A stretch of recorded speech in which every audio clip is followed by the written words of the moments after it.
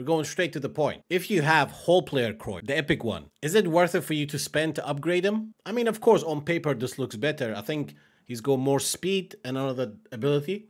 If you think the difference is worth it, by all means. But if you generally don't buy coins often, I think you're good. Some people even are happy with the D-plane forward one. Now, probably a meta guy would tell you whole players better, and he would be right. But remember, some people are actually making D-plane forward players work too. Not everybody's meta, not everybody uses the same system over and over, and not everybody's good at meta because they don't use the same system over and over. So when it comes to Cruyff, I mean, he's obviously good. I think he's the best out of the pack. But if I judge this pack based on the meta of the game, I would say it's 1 out of 3. 1 out of 3. Especially his technique, being ball carrying, increases his speed, balance, dribble and tight position, make him even better. And the fact he can play 5 different positions. Now, the main purpose of this is actually talking about Raul and Forlan. Let's start with Forlan. He's like a final touch striker, really. Super elusive, touch, turn, boom. Cutback tapping, boom. I mean, let's be honest. If you face anybody on top 100, 9 out of 10 goals are cutback tapping. I'm not saying it's in a bad way. It's just a fact. So when you have somebody like this, he's not going to be that agile for him to make that quick turn most of the time. So I wouldn't say he's meta, neither Raul. I mean, you're talking about a striker who's elusive with high awareness and finishing, but he's not fast, physically not strong, not a good dribbler.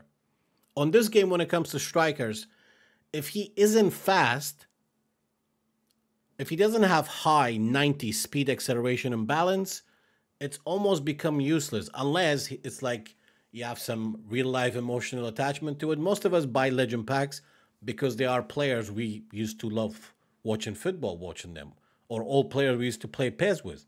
Not every time we go for certain packs because they're OP and broken. So, and I've been testing them in many different ways. I even went for extreme speed. The best balanced way to train them has to be, you have to calculate the boost, of course. I don't want to make this very long to talk about how you train players. That's a separate thing.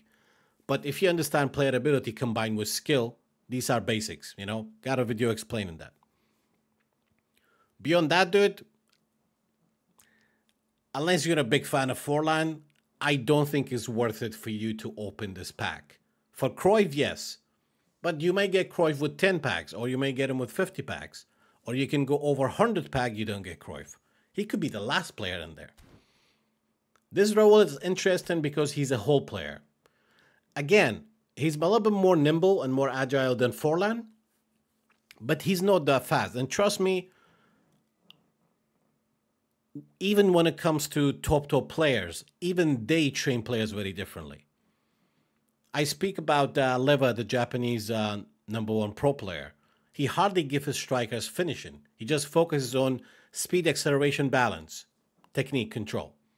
Most of his strikers go like 85 finishing because he doesn't do anything. Like, he doesn't shoot from range. He doesn't waste these chances. Most goals are scored in the 6-yard box, whether it's a turn tapping, first time pass, first time through ball, first time finish. So when you train certain players certain way, you have to play certain way as well. And let's be honest, yes, it can say one trick pony or repetitive, but this is like the Bruce Lee quote, and I'm turning it into eFootball. You're going to be more dangerous using one tactic 1,000 times rather than playing 1,000 different tactics. Personally, I can never do that, you know. I get bored of using the same system. I wish I didn't. And I know winning on it's never boring. So far, in the past 3 days, I've trained Raul in 5 different ways. I'm trying to figure out how I can make Raul a little bit more explosive. He's got good runs. Remember, whole player is not active as a CF. SS and AMF and LMF. I don't even think he's active as a left wing forward unless they've changed it. So unless you have some emotional real life attachment to it, there are standard cards and free cards can do a better job than Raul when it comes to meta of the game. But also, some people need to be fair. I don't review everything based on the meta. This is not FIFA. There is a middle ground on eFootball in a way. You know what I mean? It's not like trash and OP. There is a middle ground.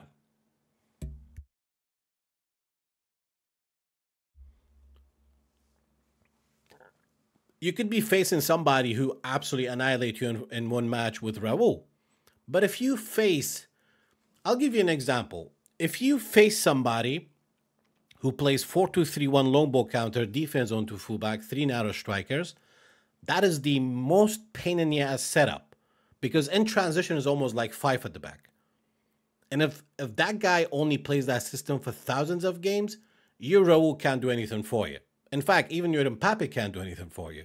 Sometime in games like that, a player like Haaland can do a difference, for instance, instead of having a dribbler. So my final verdict on both of them, dude, I mean, the reason why I didn't make a video about it or speak about it, I thought it was obvious. None of these, and I usually don't go, for me, it's not just, it's either meta or trash. You know what I mean? There is a middle ground. And I know many people, Forlan is their top scorer. If you watch my early videos, Forlan was my top scorer.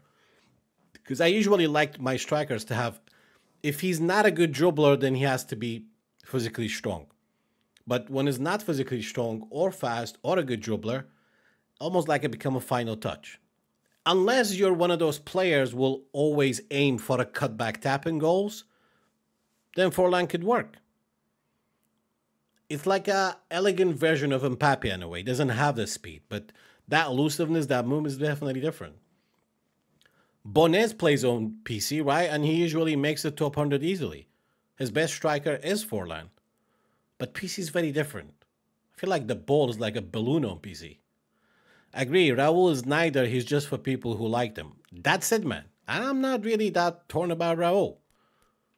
I already gave him 3 skills. I'm trying to decide who I give the skills to. I don't think he's going to stay.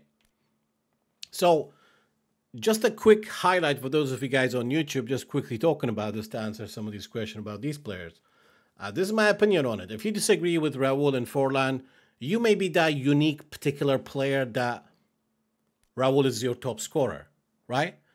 If you're the type of player that makes Raul effective in one phase, you make it to Division 1, you keep at least 60% win, and your best striker is Raul, then that means you're just good with players like Raul, for instance.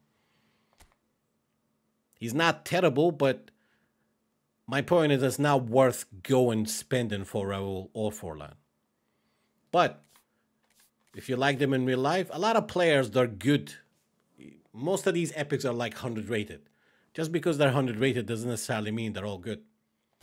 And that's my opinion on it, man. What do you guys think here? Those of you guys on YouTube, comment down below.